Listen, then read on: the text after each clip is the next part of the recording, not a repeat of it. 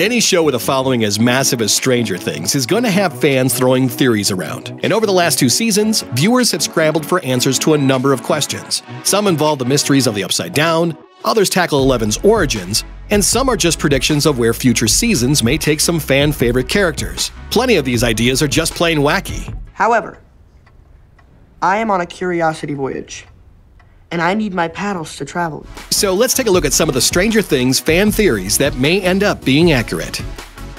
Daddy Dearest. Let's start with a fun one, shall we?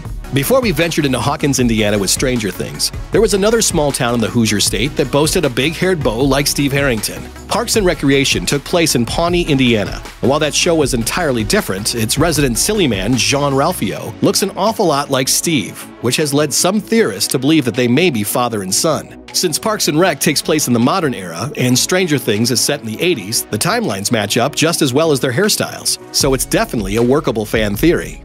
And the actors portraying the characters have since played along with the popular notion as well. You're my father. You're my father. The only question is, who's going to be the lucky Mrs. Harrington with whom he has young Jean-Ralphio? And speaking of paternity theories, Hopper's daughter. The first season explains that Chief Hopper's young daughter died years before the show began, but some have suggested that her death might have ultimately been a cover-up for her abduction. The people behind the Hawkins lab already proved they could fake a death with Will in Season 1, and we now have confirmation that the children they put through the program are abductees. It seems totally possible that Hopper's daughter was one of their experiments, perhaps number 1 to 7, 9, or 10. On the other hand, there are also some who believe 11 might actually be his daughter. Sure, she's able to sniff out files that make her believe she's Jane, the long-lost daughter of another telekinetic woman whose daughter was stolen, but Hopper's the one who had those files hidden in his house. Wouldn't it be something if the reason he was transferring so much protective fatherly energy to 11 is that she actually is his own flesh and blood? Stranger things have happened. Career path. There's no doubt that Steve was the surprise MVP of Season 2, but what's next for the former pretty boy bully remains to be seen, as his entire post-graduation plans seem to revolve around Nancy, who he's no longer with. He spent the whole season subbing in as a big brother/babysitter for Dustin and the other kids. So now, some are drawing parallel lines between his arc and that of Chief Hopper. Considering the fact that Hopper has no one he can trust with all this sensitive information about the other side and his own squad, perhaps he'll recruit Steve to join the force and become his new deputy. The only real question is whether he'd be allowed to maintain his signature mane while in uniform. I'm in such deep shit. The Upside Down. As far as we know, the Upside Down is a parallel dimension that was accidentally opened by all those government experiments gone wrong, and now that Eleven's worked her supreme magic, the gate is closed. But what if there's more to it than that? We know from the last shot that the fight against the Mind Flayer is far from done, but what if instead of fighting a parallel world, this is a battle against the future? The Upside Down is characterized by images of a Hawkins ravaged by destruction, decay, and rot. Perhaps instead of seeing some second dimension, what's trickling into the scene is a dreadful sense of inevitability that's itching to come true now. The Mind Flayer may be some Terminator-style time traveler who's ready to take over the town and possibly the world sooner rather than later. New Spies.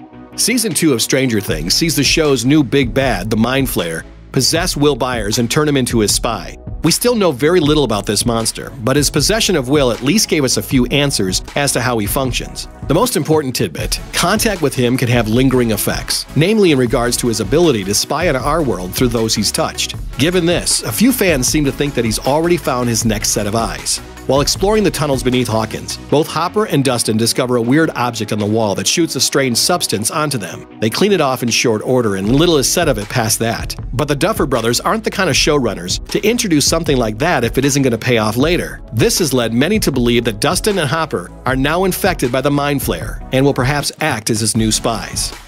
Fast forward.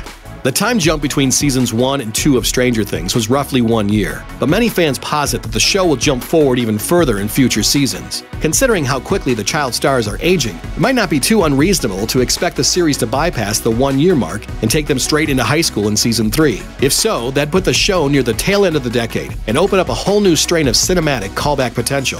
Think The Fly and Terminator and The Lost Boys. If they wait long enough to launch production on a 3rd season, they could very well hop into the next decade, the 90s, and start throwing out homages to sci-fi picks of that era like The Abyss and Tremors and Jurassic Park. It could happen. Spin-off. The 7th episode of Stranger Things 2 has left a lot of viewers divided over whether Eleven really even needed to venture out to Chicago to link up with her lost institution sister Kali, who bears the number 8 on her wrist. But while Eleven was figuring out that her friends in Hawkins were important enough to fight for, there's still a story to be told through Kali's mission for vengeance. Sure, her appearance could just be a preview of clutch reunions to come for all the lab's other missing children, but it could also be the first attempt to spark a spin-off for the series. The unpopularity of the episode might derail any plans for producing a Kali-centric spin-off, but don't be surprised if the Duffer Brothers give it another shot with some more new characters in the coming seasons. Thanks for watching. Click the looper icon to subscribe to our YouTube channel. Plus, check out all this cool stuff we know you'll love too.